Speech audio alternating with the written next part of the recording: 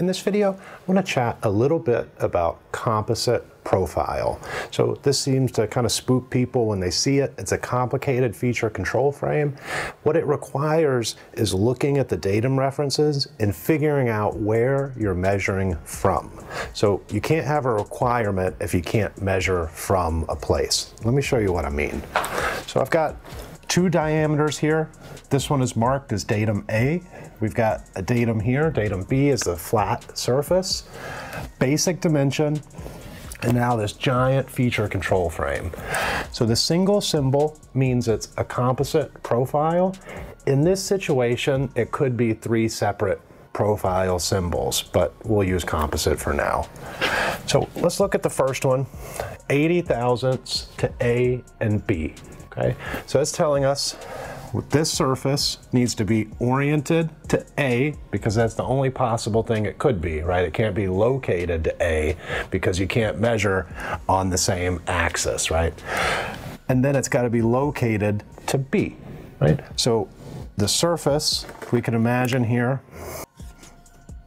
has to lie within a tolerance zone of 80 thousandths that's perpendicular to A, and then the center of the tolerance zone is exactly 1 inch from B. No problem. Now, if we look at the second one, we've got 10 thousandths, but only to A. What this means is because we can't measure the distance from A, right? It wouldn't make sense to measure the distance of this surface from here, right? This is just telling us that it's got to be oriented within 10 thousandths to A. So all this tolerance zone is saying, okay, we got to be within this 80 thousandths, but it's also got to be perpendicular to A to within 10 thousandths, but it's free to float anywhere within this tolerance zone, right? So we could draw a tolerance zone here, perpendicular to A, but it's free to float within that 80 thousandths tolerance zone, and the surface of the part must lie within there.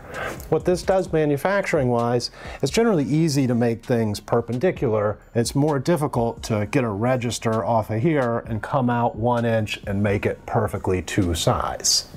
Now, the last one, 1 thousandths with no datum reference. So if it doesn't have a datum reference, it's a form tolerance. It has to be, right? All form tolerances are individual requirements. It's a tolerance to itself. So what this is saying is this surface has to not only be within this 80 thousandths, this 10 thousandths, it also has to be flat to within 1 thousandths. So within this 10 thousandths tolerance zone to A, now we're going to have another tolerance zone that's 1 thousandths. Right?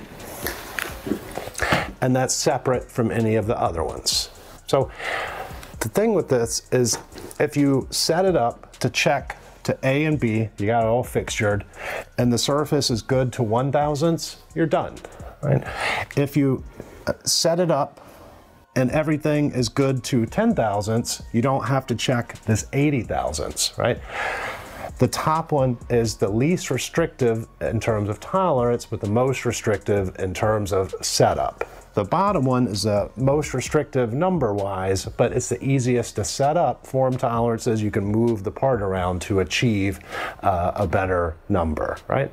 So that's it for this video. Just a real quick talk about composite profile. Now, if you enjoyed the video, please like and subscribe. Check out the channel for more videos coming soon.